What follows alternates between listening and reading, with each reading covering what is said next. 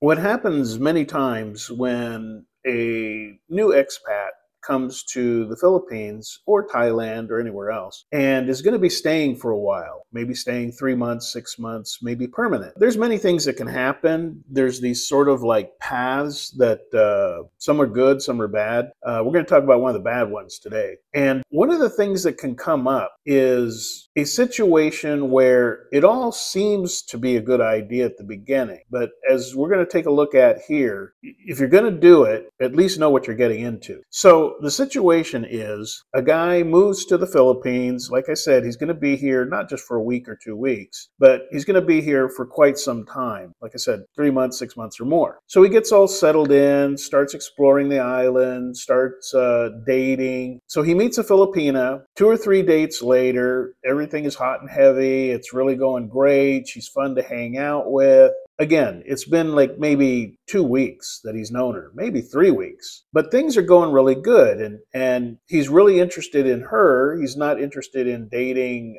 a bunch of other girls right now. He really does think, well, hey, this is awesome. Every time I go out, I want to go out with her. Here's where the next step is the most crucial. This is where the mistake is made. The guy thinks to himself, well, every time we go out, we got to arrange transportation, and it would be so much more convenient, and I would have so much more access to her if I just moved her into my apartment. And that's where everything starts going south. It seems like such a good idea. It seems efficient. You know, why deal with all this commuting and having to meet places and her being at her place, most of the week when she could be there sleeping in your room every night? Seems like a great idea. It is very easy to get a Filipina, when you're a foreigner, to move into your place. We're talking 99% success rate. You ask 50 different Filipinas that you've dated for a while, for 2 weeks, you ask them, hey, would you like to move into my place? Immediately, it's just like, let me get a bag, let me grab some clothes, because the idea of living with you, you're going to pay all the bills, you're going to pay the rent, you're going to pay for all the restaurants and the groceries and whatever other things she might want, going to have probably great air conditioning, maybe even access to a pool. For her, this is like, asking you, hey, would you like to stay 6 weeks at a resort for free? You see? So it's like, it's a no-brainer. Getting them moved in is the easy part. But here's what happens. You move her in. You've only known her maybe 3 weeks, a month at the most. Most guys, I don't know why, well, I know why, but most guys will just move her in within 2 weeks of knowing her, and yeah, okay, so maybe they had 6 or 7 dates in those 2 weeks, but you know what? She's still a stranger. You don't know anything about her. And yes, living with somebody, you get to know them. And that brings us to part B of this plan. So you've known her for 2-3 weeks and everything is just awesome every time you go out. So it's like, hey, why don't you just move in with me? She's like, okay. She grabs a bag and she moves in. And now realize one thing, and this may not matter to you, but once you have her moved in, she's not going to just sit there while you bring some other girl home, or you go out and like, well, I'm going out, I got a date. No, that forget about all that. So you just gave up your homestead. She is now the woman in the house. Now, if you're okay with that, great, because again, she's awesome, great to be around. But then a month goes by, and now the real her starts coming out. Maybe she can hang in there for a month. Statistically, what I have found is that within 3 months, and I've said this so many times, 3 months or less, that's when you start realizing who you're dealing with. Because when you first meet her, remember, she is a stranger. You don't know her any more than the guy that's changing your oil. You don't know them. You don't know anything about them. You don't know if she has a brother who's a drug addict. You don't know anything about her. You don't even know if she really doesn't have any kids or not. So go ahead, you move her in, and then usually within 6 weeks, most do not make it past 3 months. I would say 85% of these new relationships you start, I would say 85% don't even make it to 3 months. A lot of them, within 6 weeks, you're looking at her and you're thinking, man, I don't want her here anymore. I don't like how she does this. She's asking me for more money. She's jealous. She's, whatever the issues are that finally come out now that you're living together, you're just looking at her like, man, I've had enough of this. It was fun in the beginning, but the novelty has worn off. This is not somebody I want to marry. It's not even somebody I want for a girlfriend. And now, as easy it was to move them in, if you're lucky, it'll be easy to move them out. But what you have to be prepared for is that it's not going to be easy. She may put up a lot of resistance. Again, her lifestyle just took a huge bump up, moving from maybe she was staying in a boarding house with 3 of her other workmates or whatever, where they didn't have air con, they just had a fan, and the bathroom was down the hall.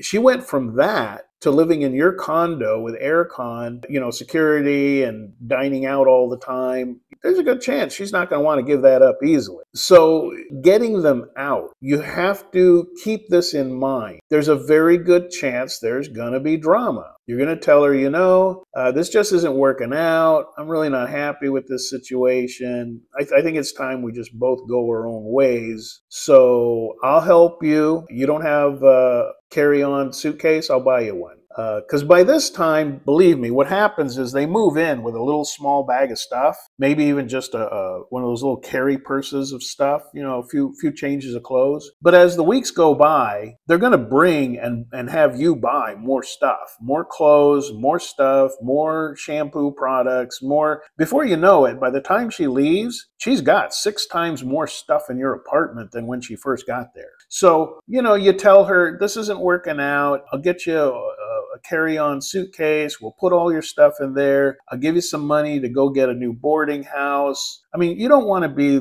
the jackass who just kicks her out on the street with 200 pesos. Don't be that guy. It was your idea to have them move in. So at least be responsible enough and decent enough to help them transition out, pay for their transportation, maybe help them get into a boarding house. And we're not talking about setting up their whole life. We're talking about maybe $100, $150 at most, just to help them with some transportation, move back to the island where they were living with their parents or whatever it is. But see, here's the thing I want you to keep in mind. When you move a woman in, you're basically, by default, taking responsibility for her. So now that you want to get rid of her, which is really what this boils down to, you're responsible to get her out to another place where she's got housing and whatever. This is why I am so against also, and we're talking so far, she's living in the same city. Okay, so she goes back to her boarding house. Maybe that was $100 a month, so you give her enough money for that, and okay, we're done, and hopefully it all works out smooth. Now, if she's not going to leave unless security takes her out kicking and screaming, well, then you got that to deal with. Again, you want to be responsible because by default, it's your situation to handle. You need to get her out and at least on her feet. It would be really crass, to put it nicely, to just say, well, I don't want you here anymore. You got 2 minutes to pack your stuff and then just push her out the door. I mean, that's very, low-level behavior. So before you go deciding to move some woman in to your place, think about it. What is your game plan to get her moved out? It's going to cost you some money if you're going to be decent about it. All you really owe her is maybe a month's worth of boarding house, which again is not very expensive, or the transportation to put her on a ferry or even a plane to get back to her parents' house or her parents' island or whatever. And that's it. If she's good for a month in the future after leaving your place, as far as I'm concerned, she's back on her own. Now, that's if she's in the same city. I have talked to so many guys and they say, oh, I'm going to move to the Philippines and I live in Cebu, but I've been talking to this girl. She's over in Cagayan de Oro. And I've been talking to this other girl, and she's up in Manila. I've been talking to this other girl, and she's way over in Iloilo. And when I get to Cebu, I'm going to ask the one in Cagayan de Oro to move in with me. Okay, bad idea. We call it importing. Because again, when you fly some Filipina, you put her on a plane, and she travels several islands to come and live with you, now you're responsible for her. Doesn't matter that you're not married. married, doesn't matter that you're even boyfriend, girlfriend, she's now your responsibility. So if she gets sick, guess who's going to take care of her? Guess who's going to pay her medical bills? If you got to get rid of her, if you got to have her move out because she's being really difficult, things came up, you're the one who got her on a plane over there. You got to put her and pay for a plane to send her back home. So this whole idea of importing, I'm telling you, it's such a bad idea, and moving them in. Now, I myself, 49 years that I lived in the United States, I never moved in a woman into my place that I wasn't married to. I don't want the responsibility of some woman moving in my place. I don't want that. If I'm going to do that, it's because we're married and I've taken on that responsibility. So in the Philippines, in 12 years, I only had 3 Filipinas move in with me. The first 2, including the third, my rule was I will not let a woman move in with me unless the purpose is to get to know her, because I'm already more than 50% convinced this might be one that I'm willing to marry. So the only other 2 that ever lived with me, I had reached that criteria. I said to myself, this seems like marriage material. Now with the first 2, it just didn't work out. With the third, which is now my wife, now we're married, we're together, it all worked out. But what I did not do, any of the other women that I ever dated, the most they would stay was maybe the weekend. And I always made it clear, hey, why don't you come Friday after work and then you can head back to work Monday morning. I always made it clear, you're not moving in, you're coming to visit. It's going to be awesome, but you're just going to stay overnight, or you're just going to stay for the weekend. I got stuff to do. I always kept them at arm's length outside my door. 12 years.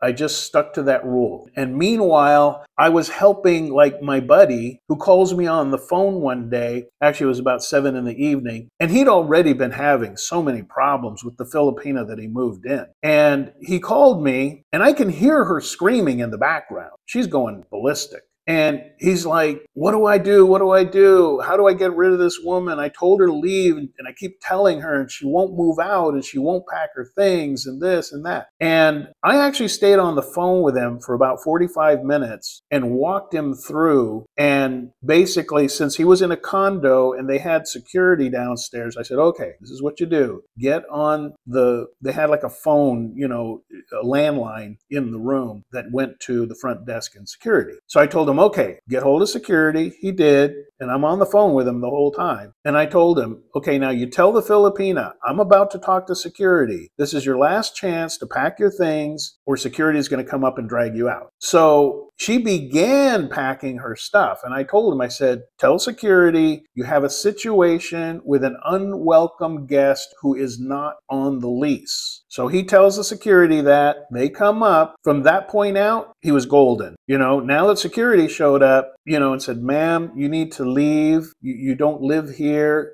He was the third party that basically made it clear to her, you got to go. So then afterwards, after that whole situation, I told him, okay, now what you do is you go down. They got 3 pizzas for, I think it's $4.99 over at Greenwich or Greenwich, whatever that is. I said, this is what you do. You go down there, you get 3 pizzas for 499 pesos, and you give it to the security guard. And you remind him, okay, see this picture? This woman is not to come past this door. She is not welcome at my place. So that's what he did. Gave the security guard the pizza. It was clear. And anytime, I don't even know that she ever attempted to come back, but if she had, security knew she's not welcome. But see, this is the kind of thing you may run into if you start inviting a complete stranger to live with you, thinking, oh, this is going to be awesome. Yeah, it will be awesome for about 3 weeks. So I guess if I'm going to leave you with anything, it's this. Don't do it. And don't make it even worse by importing a girl from 2-3 islands away, flying her on a plane. You haven't,